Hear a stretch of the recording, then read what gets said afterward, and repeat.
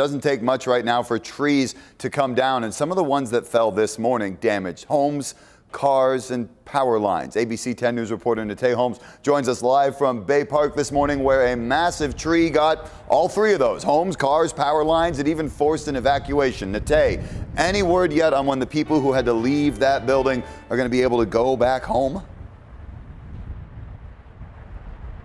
Well, Jared, good morning. So neighbors tell us that they have been able to go back inside of the building, so that is good news. But unfortunately for the family whose unit was damaged, they won't be able to return home. We're told that that family has lived here for more than 25 years, and they also lost their car as a result of this tree coming down. But just to give you an idea of what we're dealing with out here, you can see that large tree kind of stretched there across the driveway, damage to that unit there.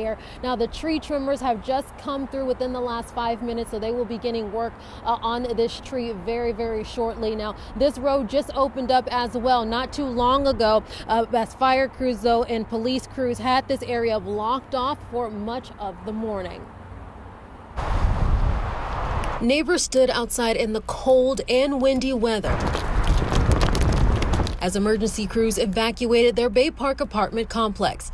This happened just after 5 this morning on Littlefield Street, just off of Morena Boulevard. No one was hurt, but this large tree uprooted, bringing down power lines in its path, the strong branches piercing the side of the building into one of the units.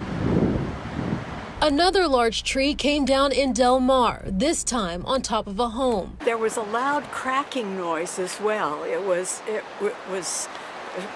woke us up, and that's when we realized there was glass on the floor and on the bed. The elderly couple says the force shook the home, and they woke up to a shattered light fixture in their bedroom. This beam is broke. When they got up to look around, they found this. Came into the living room and saw that a tree had fallen over and punched right through we've got a 2-inch thick pine roof, and it punched through it and broke up our living room pretty bad. The couple says they are hoping to get the tree removed and repairs made before the wet weather rolls in this week.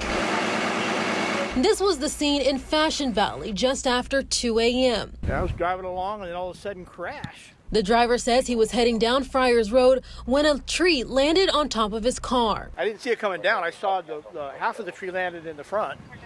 I think the trunk hit the back, but it's a big tree, so it kind of hit the whole car. The driver says he is okay, but his car was totaled, and crews were able to clear the mess from the road shortly after.